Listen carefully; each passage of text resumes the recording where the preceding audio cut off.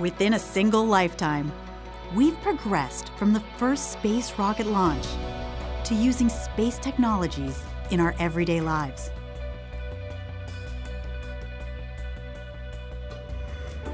Both governments and private companies have taken up the challenge, launching near-Earth satellites for communication, imaging, and navigation.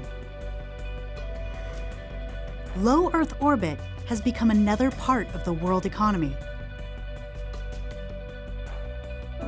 The International Space Station has been continually inhabited for over 20 years, hosting teams of astronauts who carry out research and trial new robotic technologies. Now we are ready to start a new chapter in the history of human endeavor, to take our first steps towards a permanent off-world presence. Forward to the moon.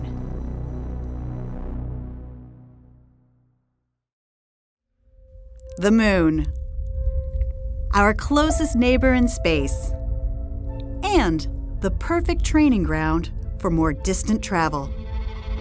The moon is also an interesting destination in its own right, with ancient geology giving clues to our own planet's history. NASA has sent astronauts here before, but this time it's different.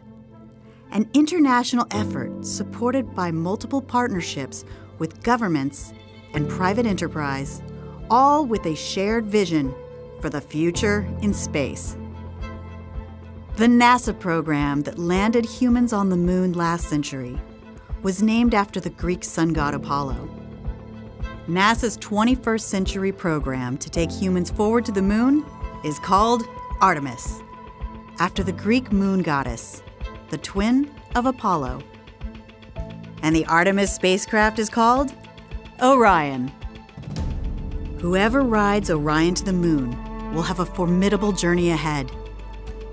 The moon is 384,000 kilometers, or 240,000 miles from Earth.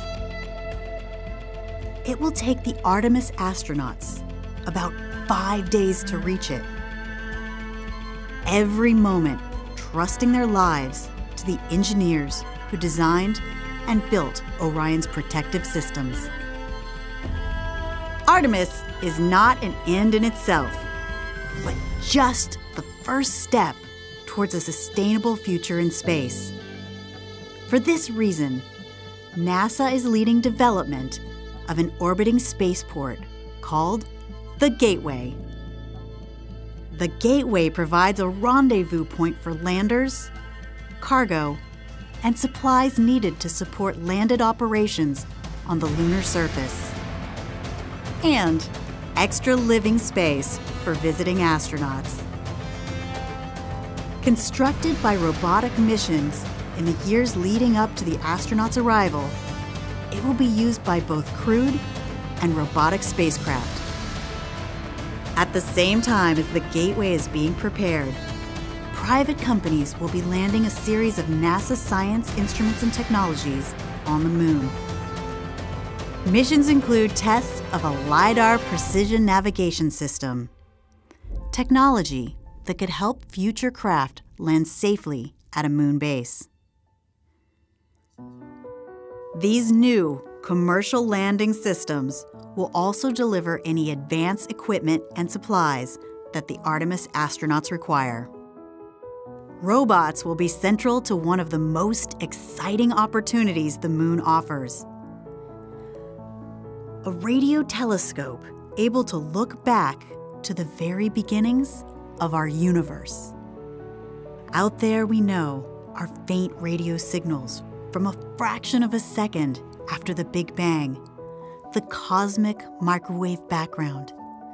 In addition, hydrogen from the dark ages, before the first stars formed, emit at low radio frequencies.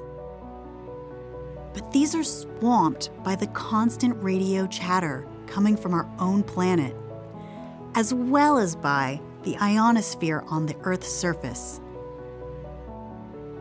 Earth's radio signals spread out through space, but are blocked by the moon's rocky body, creating a radio shadow.